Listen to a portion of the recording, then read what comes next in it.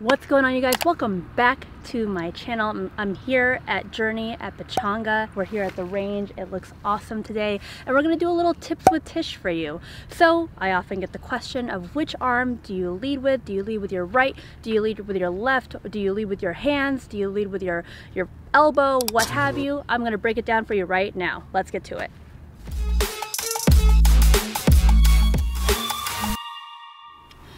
Alright, you guys, so let's get started. So, do we start with your right arm or your left arm, whether you're right or left-handed? Well, in simplest terms, to save you the time, the answer is neither.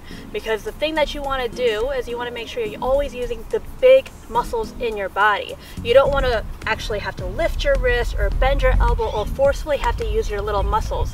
Think about if you're under the gun and you're super nervous, you can't rely on the muscles that are going to shake the most. Whenever you're super nervous, the sturdiest part of your body is going to be your center, your upper torso, your hips, your butt. So you want to be swinging with the bigger muscles.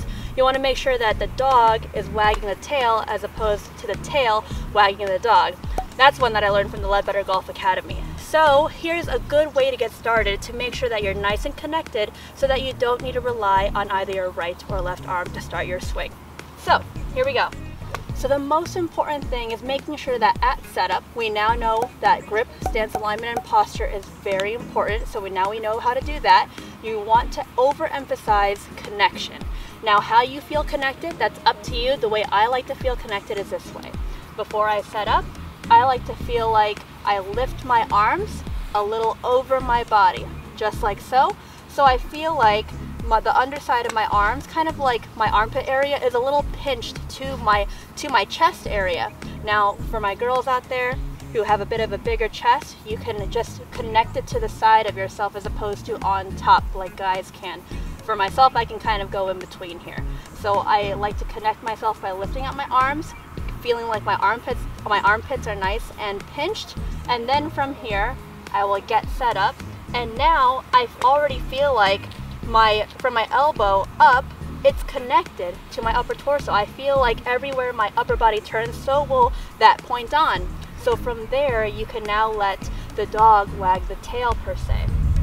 So once you get set up, if you already have tension in your right or your left forearm, you are likely gripping the club wrong.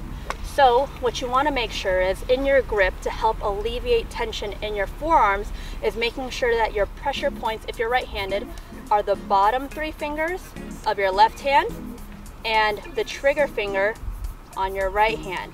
If you are putting any pressure in your thumbs and you're pinching your golf club, you are likely to struggle. So if you're pinching your club or your hands on your grip, you will already have tension in your forearm. So that's the first mistake before you even begin your swing. So make sure the pressure points are correct. Once your pressure points are correct, you can now relax your forearms. Make sure you're nice and pinched and connected. And from here, you want to use your upper torso and your core, and you want it to allow that to swing the club up. There's no need to lift at the start of your swing. You literally just relax your longer parts of your limbs, your fingers, your wrists, and allow your body to take it, just like this.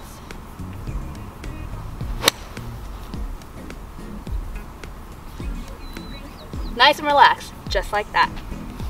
A good drill for you to see if you are adding any tension or flexion in your swing is by literally taking swings and closing your eyes. You can try it with a golf ball in front of you if you're brave enough. You don't have to, but just close your eyes and swing, because that way you are going to be able to feel where you are adding some flexion. If you're forcing your left arm straight, you're bound to have injury. You're not relaxing there.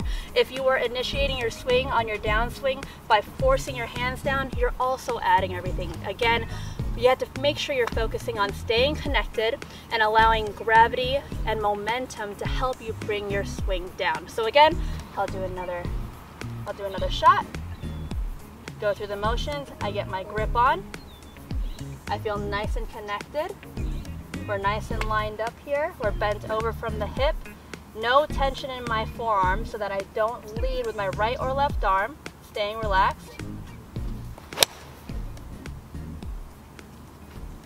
Just like that.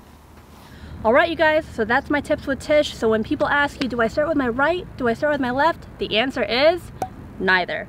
If you like what you see, be sure to like, subscribe, and hit the notifications button so you don't miss a beat. That bird just said it too. Bye for now. That was pretty damn good. I just came up with that shit.